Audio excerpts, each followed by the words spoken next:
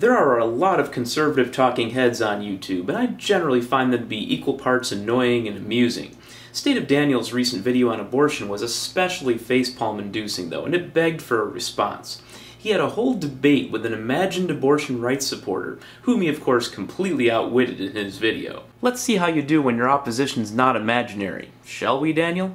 Pro-choice people say they support abortion because of women's rights. But what about the rights of women in the womb? Oh, it's because it isn't human yet, even though it has a heartbeat, kicks, and you can tell what its sex is. I know those against reproductive choice like to call a fetus a baby, but now a fetus is a woman too? If you can be a woman in the womb, then aren't there other rights they need to get to? Let's campaign for voting rights for fetuses. Maybe you can deliver campaign literature during those mandatory pre-abortion transvaginal ultrasounds that many of you conservatives favor. Does that mean that you support late-term abortions? I support late-term abortion in cases where the life or health of the mother is in jeopardy, as determined by her doctor, not by a politician and not by a Rush Limbaugh or Steven Crowder wannabe.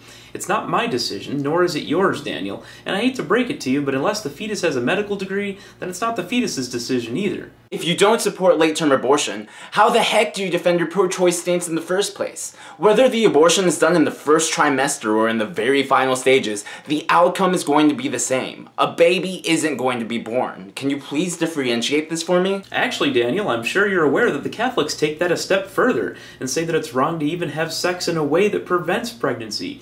After all, every sperm is sacred, and every time you fap, Jesus kills a kitten, right? You could draw your imaginary bright line of life before conception, at viability, or at birth, but we as a society have decided that it's generally not too late for women to decide whether they want to reproduce in the early stages of pregnancy, especially since there's no objective standard. No, whatever anyone thinks their deity is whispering to them is not relevant. Oh wait, so you do support late-term abortion. Does that mean that you support infanticide as well? You do know that scientists and the medical community see no difference between abortion and infanticide, right? Really? Scientists in the medical community say it's the same thing? I checked those two articles you flashed up on the screen, Daniel. They were both about the exact same paper, written by two medical ethicists last year.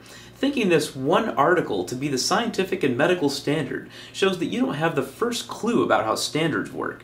As a sad but interesting aside, one of the articles you showed was written by Barillas, who in an interview called gay rights a manifestation of the culture of death. I guess your invisible debate partner had never heard of Google. So if scientists see no difference between killing a born baby and a late-term abortion, and a late-term abortion accomplishes the exact same thing as an early-term abortion, then where does the sanctity of life exist? To me, the sanctity of life lies in how we treat those who we can all agree are human. I could make a whole video series on this topic, but maybe we should start with a discussion about how you think society should treat people after they're born. I think that conversation might leave you feeling a little bit less sanctimonious. Hold on. There's no need to get angry. I'm just trying to understand your point of view. So what you're telling me is that you don't want me imposing my morality on you.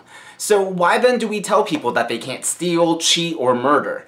Does this mean that you believe in anarchy without any rule of law? Law in and of itself is moral. This is all predicated on you determining that abortion should be a crime, which you have utterly failed to establish. More importantly, did I hear you right that you believe law is by definition moral?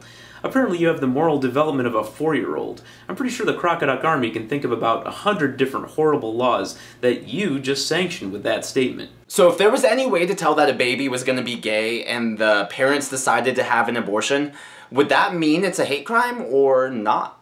Actually, Daniel, I should be asking you if you think aborting a gay fetus should be an exception to stricter laws on abortion. After all, if you agree with the writer whom you cited in your video, maybe you think that would save our society, one abortion at a time.